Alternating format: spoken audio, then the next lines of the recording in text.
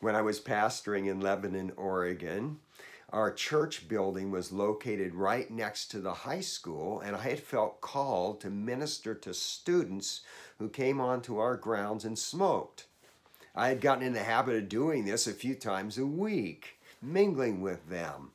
And so one morning I was fixing my breakfast in the parsonage, which is about a block away, and I looked out and I could see, as usual that morning, there were a group of students gathered smoking in front of the church. I was fixing my breakfast and I had a little debate with God as to whether or not I was going to go over there and minister to them. I said to God, I have a right to eat my breakfast.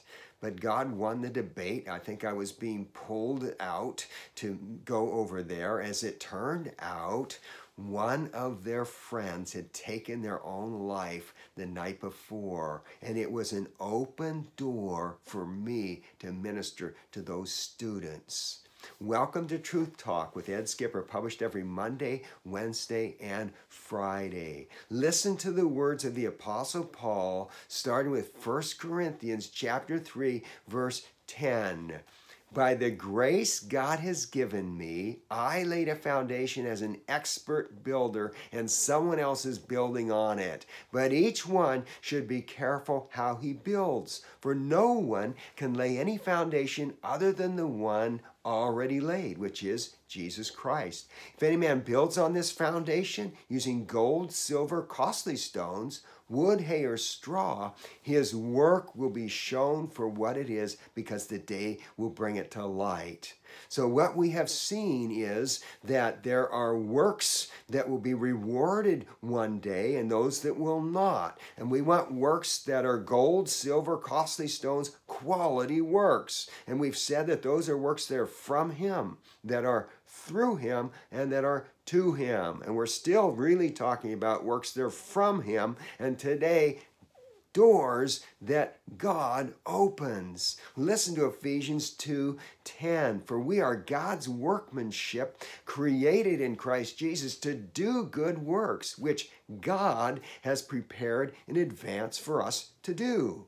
Imagine how exciting our life would be if we woke up in the morning and said, God, you have prepared works for me to do today, and I'm going to be watching for what the open doors are so that I can walk through them and minister in the way that you're calling me to.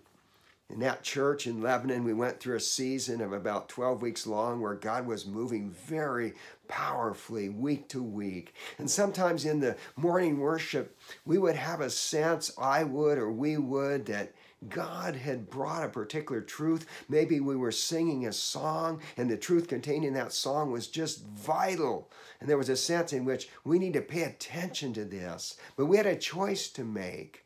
Would we just go on with the order of service that we planned, sing the songs we planned to sing, preach what I planned to preach, and just move on?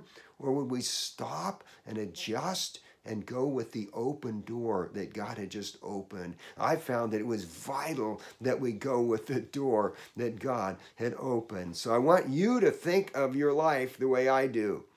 You are a running back in football, and the quarterback hands you the ball, and you have a plan. Maybe you're going to be going off tackle, but maybe there's no hole. Maybe there is, maybe there isn't. Let's say there's not, and you have to stop and adjust and go where the hole is so you can gain yardage. That's like our life.